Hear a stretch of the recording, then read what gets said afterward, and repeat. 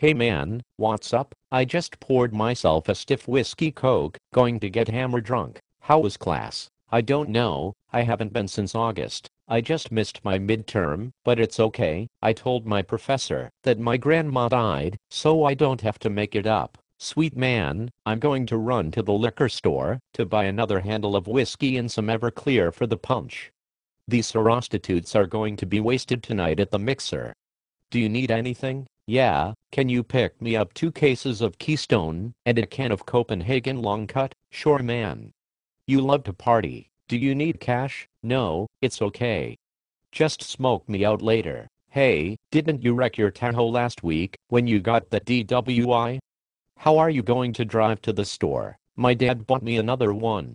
He owns 3 dealerships. And he paid our family lawyer a shit ton of money. That is awesome. Last night I got a really bad nosebleed from all the cocaine I did, and I got blood all over my Vineyard Vines polo. Some dumb bitch asked me if I was okay, and I told her everything was fine, because I'm in a fraternity. What a dumb whore.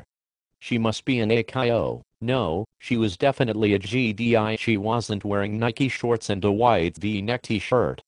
Plus, my mom buys me 25 new polos every semester. These sorority girls are so hot. I only associate with girls from the top tier sororities because I'm from Dallas. I got invited to a crush party, but I decided to get too drunk pre-partying and passed out. Then I woke up and made a pledge buy me Taco Bell. Last week I made a pledge eat an entire stick of butter. Then I poured 6 beers and some dog food in a pitcher and made him chug it until he threw up. Pledges suck. Last week I came home drunk after I got kicked out of the bar and found 2 pledges playing grab ass in the main room. I made them do all sits and tell me stories until I fell asleep on the couch. Sweet man.